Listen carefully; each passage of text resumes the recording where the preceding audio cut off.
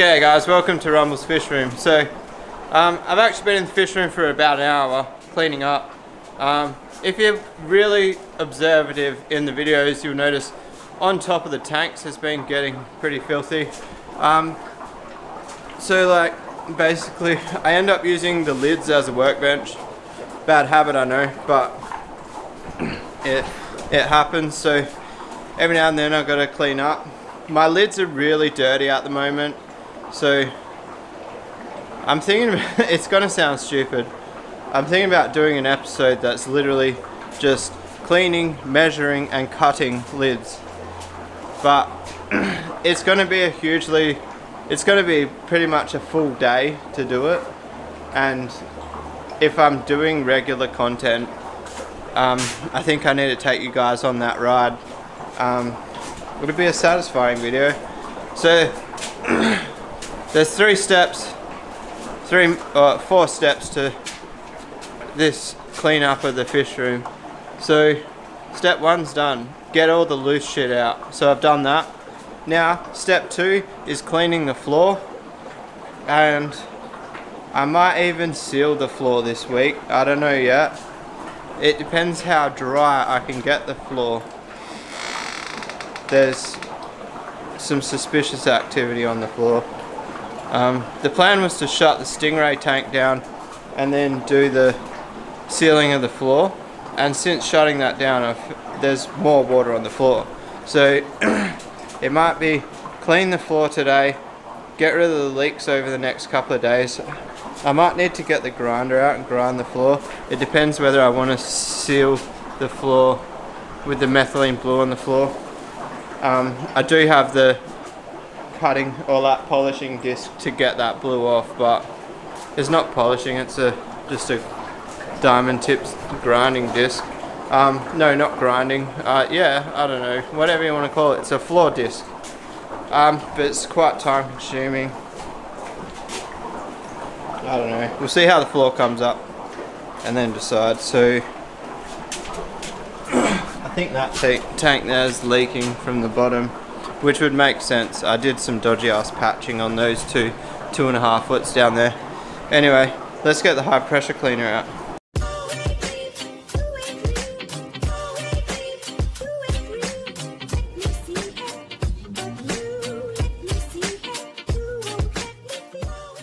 Alright guys, let's get a good before. My plan is with this bad boy, do like under and around the thing, and then I've got like the flat one to do the middle area. So I actually got a new high pressure cleaner, Gurney 5000, not sponsored, believe it or not. I was gonna get like the smaller one because I mainly use it for cleaning my dirt bike, but I got the bigger one for jobs like this. The only thing is I do have to be careful using this on my dirt bike. It'll actually stuff all the bearings, but crazy how much just that is doing without it attached to anything. But anyway, let's get started.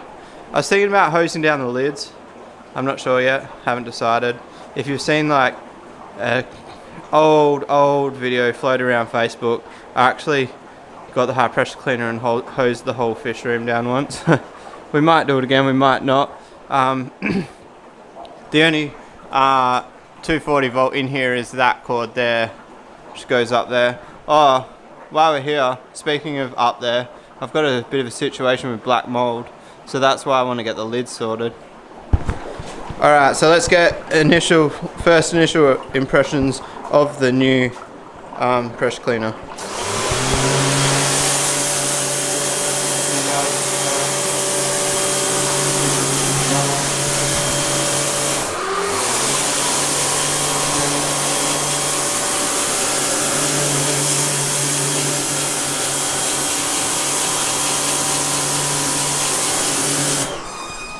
Alright, that made a huge difference.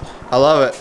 I don't know how well the floor cleaner is going to do because this is an aggressive cleaner and this is only just taking it off.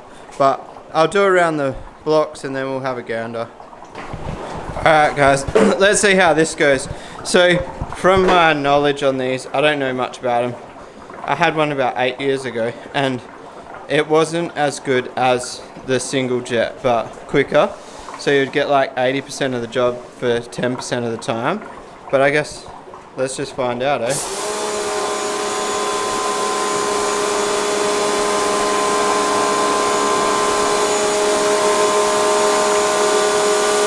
I don't know what you reckon, guys, but to me that looks like 100% of the job.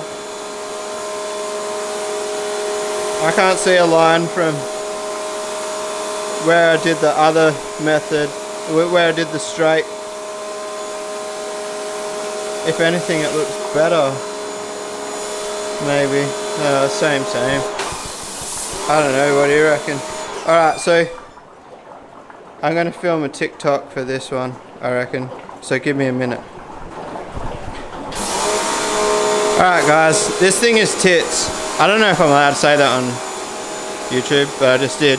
Anyway, so obviously I told you guys I paid the extra money to get the bigger pressure washer. Basically, this one was an extra $100. The max PSI was the same, but the constant PSI was more or something. Anyway, max PSI, I think this one was like 200 less, but I did some research on them. Something about a metal casing inside of it or something, whereas the one below it had a plastic casing.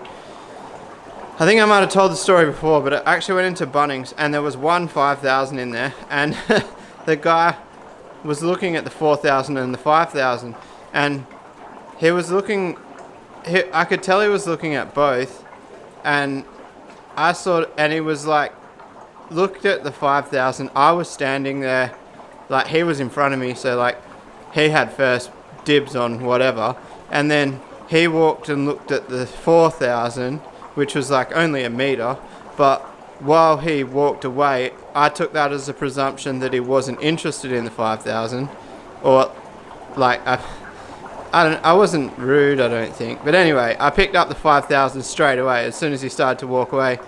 And he's like, "Oh, what made you grab that one?" And I basically just told him what I told you guys. Constant pressure's the same. Peak pressure's the same. Higher such and such. Metal casing. And he was like, "Well, you just sold that to me, but you just took the last one." And I was like, "I think it's worth store hunting for this." So I think he was going to look for one. But anyway, my point behind all that is, I'm pretty sure this is where it shines. So the single jet nozzle, your max kPa, it doesn't really matter, but when you've got a higher flow unit like this, it keeps that kPa up with more water flow, I'm guessing. Correct me if I'm wrong in the comments, and if I am wrong, I'll pin the comment that says that I'm wrong, but that's my presumption on the situation. Anyway, I'm just going to carry on. I thought about doing a time lapse, but if I'm going to be 100% honest, I don't know how to do a time lapse on this camera. Alright guys, if you've made it this far, I saved the best bit for last. So let's go.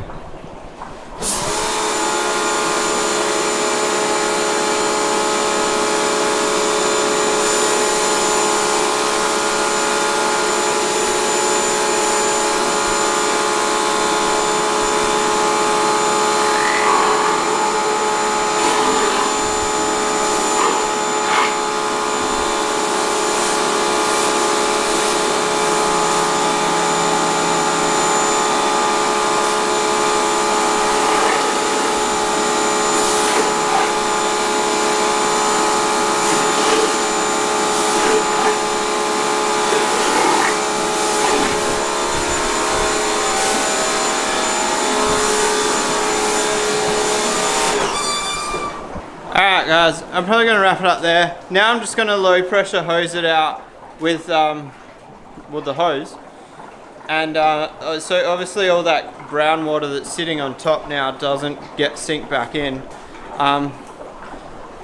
So if you didn't really catch the reason why I'm doing this, I've been bringing Cooper in the fish room way more. So if you didn't realise, Cooper hasn't been in the fish room, didn't come in here more than maybe twice in the first 12 months of his life. There's a few reasons. A, mold on the ceiling. I don't really want to put him in that situation. B, floor's always filthy and it's usually wet. And C, he wasn't walking. So now he walks, so that keeps him off the ground a fair bit. The mold's still there. I'll probably spray it with vinegar this afternoon. Oh, check this out. The audio's going to be the wrong way around, but hopefully you can hear me. We've got a girl cleaning the plate there. We've got a girl cleaning the plate there. Hang on. And then I've got this pair together. I'm probably not going to leave them together. Look at him go. He was actually hiding from her at first. Well, I said I'm probably not going to leave them together. I 100% am not leaving this pair together. But yeah, what was my point? We're wrapping the video up. Very unprofessional camera turn because I was just catching some crazy shit happening in the back of my eyes. But anyway, so what was I saying? Yeah, we'll clean the floor, spray the mold, get the lids sorted. Lids will help keep the mold gone. What else? What else did I just say? Oh, and he's walking. So, basically, I think he should be in here. It's a huge part of my life. He should be invited into my life. Well, he is my life. But anyway, yeah, let me know if you've made your fish room kid safe and what you did to achieve that. All the fish food is out of his reach.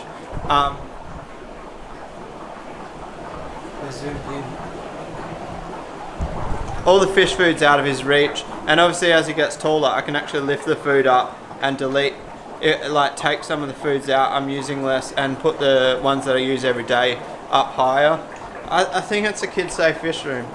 As safe as it can be anyway. Anyway, let me know what you think. If you like the video, give it a thumbs up. If you want to subscribe for more, hit the little red button, and I'll hopefully see you tomorrow, all the members. It depends what day I post this. Peace out.